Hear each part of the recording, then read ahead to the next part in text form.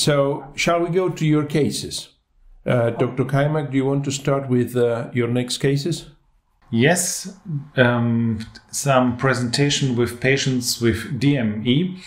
And I think you have also in your routine, in your practice, those patients, they refuse intravitreal injections and the laser treatment because they are afraid of any invasive treatment.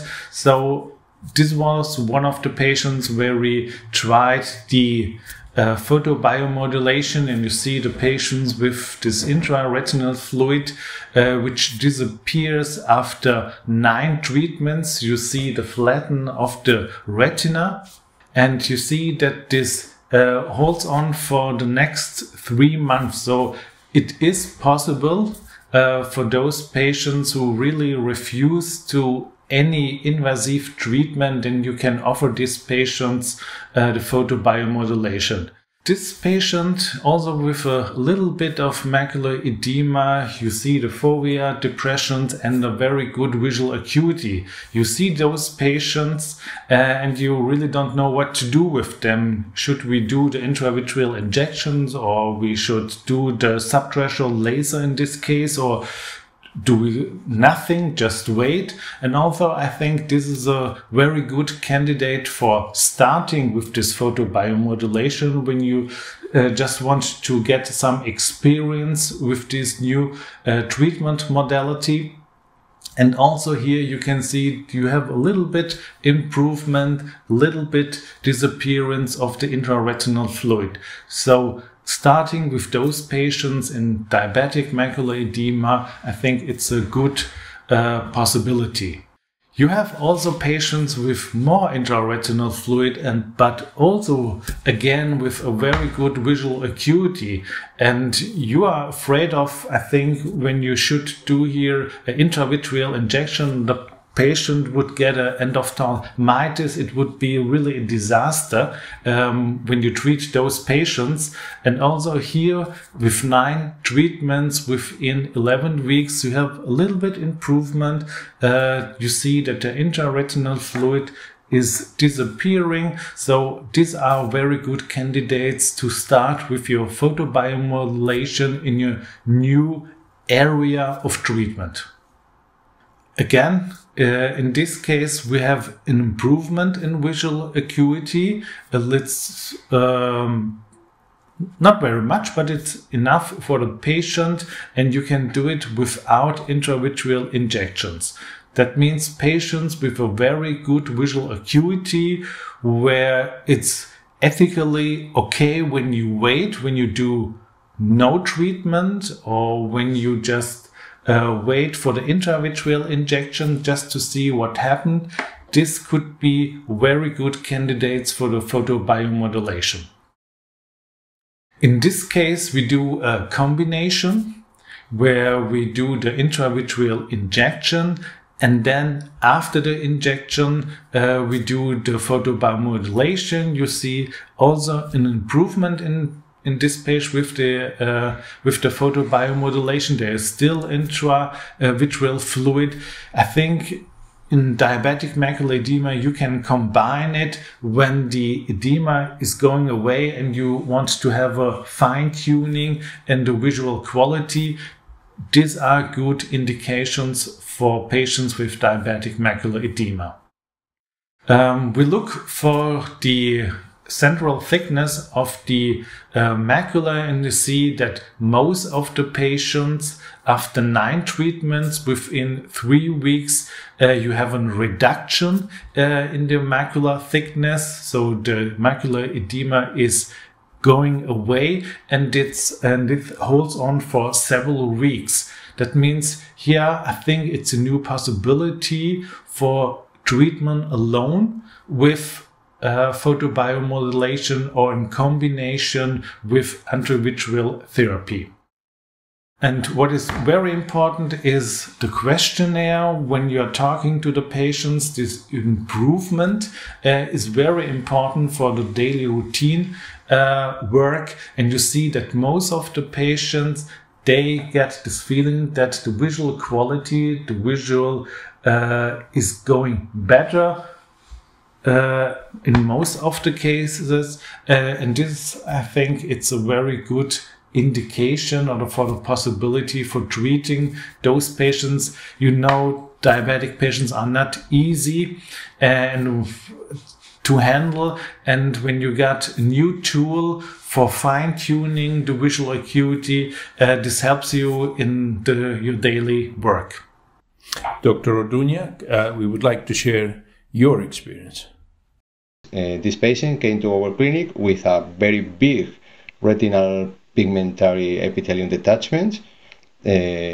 Then we offer to the patient a treatment, but not with laser, because could be dangerous. In these cases, you could have a very big tear in the retinal pigment epithelium with nanolasers in these cases, or with other lasers. And then we offer a photobiomodulation treatment, and the result was amazing. These patients, in this case, the retinal pigment epithelium detachment diminished a lot. The subretinal fluid gone out of the retina, and the visual acuity of the patient rise 22 letters. In this case, was incredible. And after these results, we suspect a neovascular membrane and the retina, and then after this image, we start to treat with intravitreal, and the patient still maintained with very good visual acuity. But these results was only with photobiomodulation, 9 sessions in 1 month.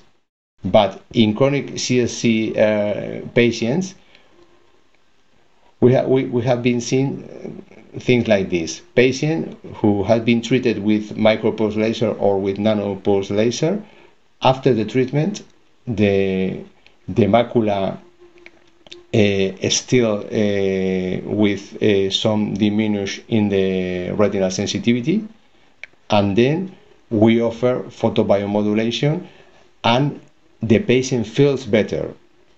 Sometimes the microperimetry doesn't change, but the patient feels better. And another amazing case that we have been treating is amblyopia cases. In this case, the patient have an amblyopia. The visual acuity was 20 letters in this case. The patients report problem using the personal computer and closing the non-amblyopic eye. The patient cannot walk safely outdoors.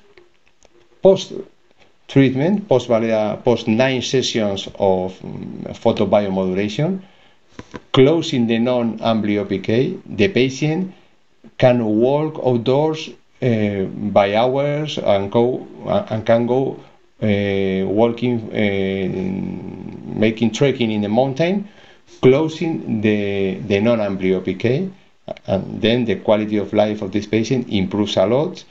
The visual acuity improves more than 10 letters, and the image was less pixelated. Then I think could be an opportunity, photobiomodulation could be an opportunity for patients suffering from amblyopia out of the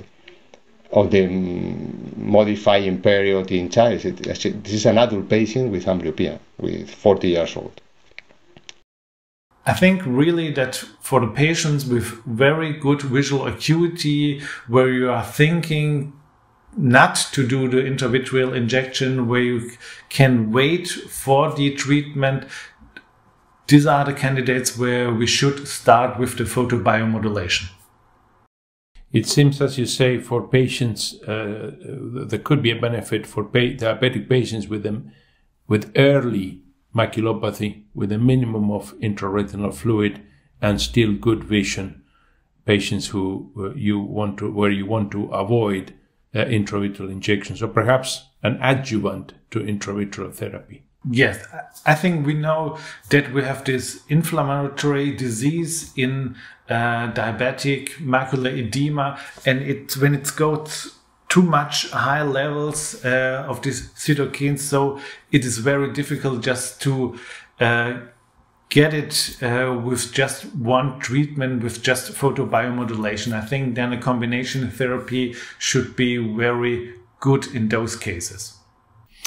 To finalize, Dr. Orduna, what would be your take-home message for somebody who's considering starting to offer photobiomodulation in his or her practice? I can say these doctors that are thinking to introduce photobiomodulation in his practice, that it is a safe technique, and the patient can be surprised and the doctor can be surprised in some cases, seeing rising in visual acuity and contact sensitivity of the patient. Then I think you can offer this technique because have no side effects and only benefits. This is my home message for the doctors. Thank you very much, Dr. Kaymak, Dr. Orduna, for sharing your extensive experience in the use of photobiomodulation, for sharing your experience in real life, because there are studies. We know that experience in real life is not always the same as that in studies with the different therapies. But you have just shared with us for over 1 hour your experience of photobiomodulation in age-related macular degeneration and other conditions. Thank you very much to both of you. Thank you very much, Dr. Stanga.